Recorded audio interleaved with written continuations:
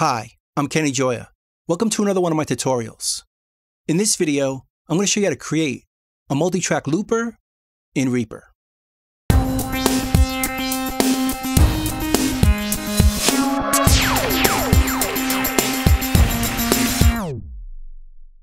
Now, the idea of a multi-track looper is going to loop multiple parts using the same instrument on multiple tracks to create a performance with many different parts. It's kind of a fun way of creating a song or just messing around or noodling. Now, we could already do this with a plugin called Super 8 MIDI Controlled Looper, and I have another video where I show you how to use it. But in this video, we're going to do it a bit differently, where we can use multiple tracks with one track for each part, and we won't need a plugin. So I have a track right here set up for my guitar. I set up the input for mono and where my guitar is plugged into. Turn on input monitoring right here. Make sure it's turned on so we can hear our guitar through the track, and then we can put it into record. But instead of doing it that way, I'm going to use a different feature. If we right-click the track, we can go down here to automatic record arm when track is selected. So if we choose this, the track goes into record when the track is selected. If it's not selected, it comes out, selected again, it goes back in. This will make it easier for taking each track in and out of record, as we're going to make multiple tracks during our performance. Next thing I want to do is go to my preferences. Under Options, Preferences, and I'm going to scroll down to Media Item Defaults. And I'm going to turn off Create Automatic Fade In and Fade Out for new items. This is going to create a fade in and a fade out every time we punch in. I don't really want that for this, so I'm going to turn it off. Then we'll go to the Options menu and make sure we're using Record Mode Normal. Then we'll go down here to New Recording that overlaps existing media items, and make sure it's still set to splits existing items and creates new takes. That's the default, but if you happen to switch it, make sure you put it back to this mode. Then we'll go down here to our transport and turn on looping, because we want to loop as we're recording. Then we'll set up that loop with a time selection. I'm going to go from bar 3 to bar 5, and this is the area we're going to record. Of course, we can make this any size that we want. I'm going to start from bar 2 to give me a bit of counting, and then I'll start playing at bar 3. Now you'll notice if I make a mistake or I'm not ready, I can always get it on the next loop, as it's going to loop record over and over again. And we're just going to save the last pass, or the last pass that we like. Now for the first example, I'm going to do this manually and show you what I'm doing step by step, but a little later, we're going to create a custom action. And we could do this a lot quicker with one keystroke. So I'm going to record my first guitar part by just simply going into record.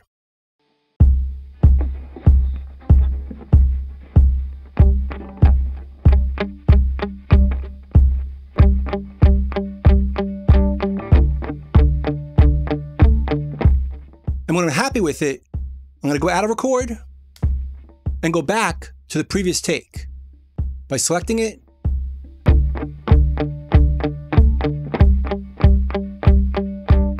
That's pretty good. Now we're going to record the next part. But before we do that, let's crop the active take, or get rid of all the other takes we don't need. So right-click, go to Take, and choose Crop to Active Take. Now we just have the take that we like. Then I'll go to my track, right-click, and duplicate it.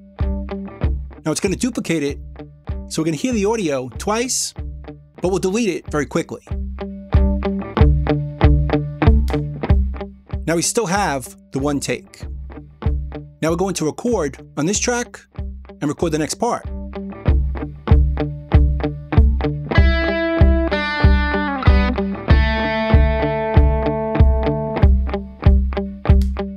Then we'll go out of record, select the previous take we just did, so it's active, right-click, and we'll crop to this active take. And once again, we'll duplicate it, delete it, go back into record, and record the next part.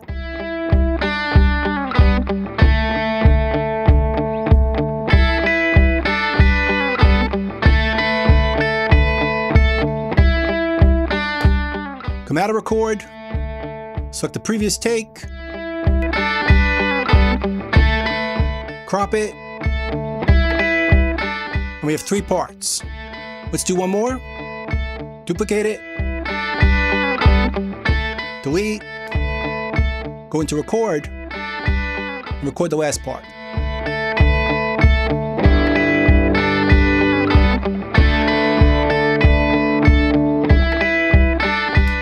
Come out of record, choose this take, right-click,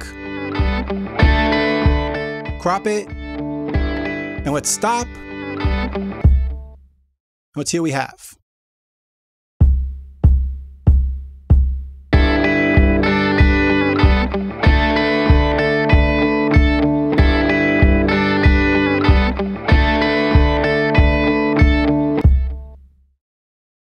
Obviously, it's not perfect because of my guitar playing, but I think you get the idea.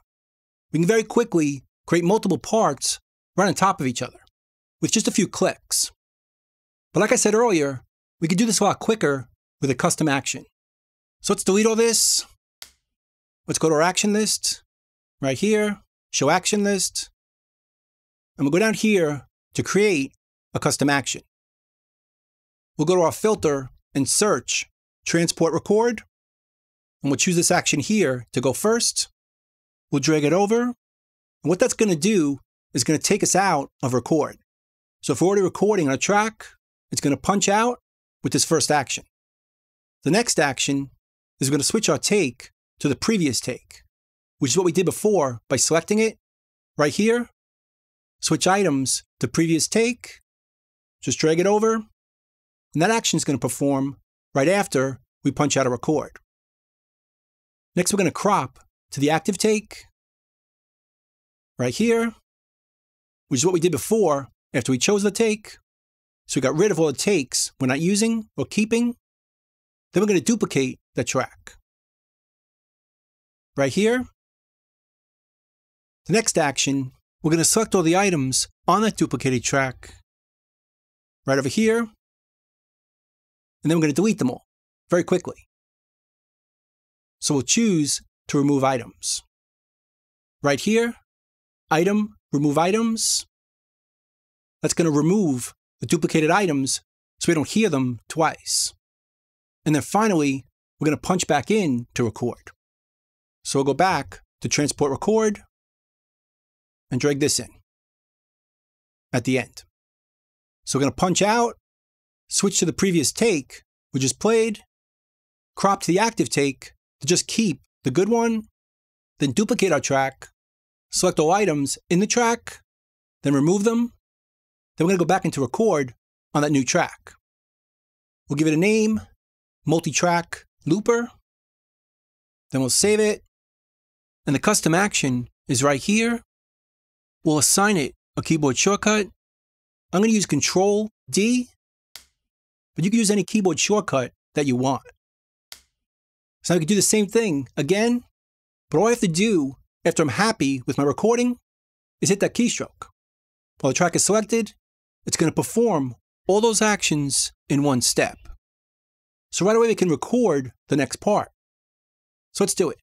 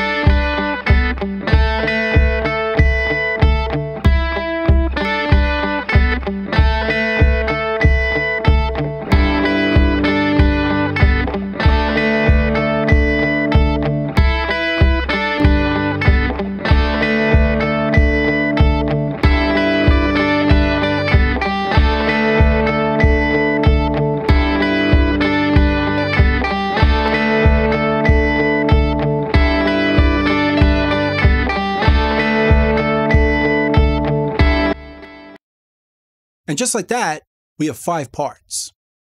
So we can add to it later, or just redo it, or just have fun creating loop parts. And it's a lot quicker using that custom action. So that's pretty much it. That's creating a multitrack looper in Reaper. I hope you learned something, hope you can use it, and I'll see you next time. Thanks.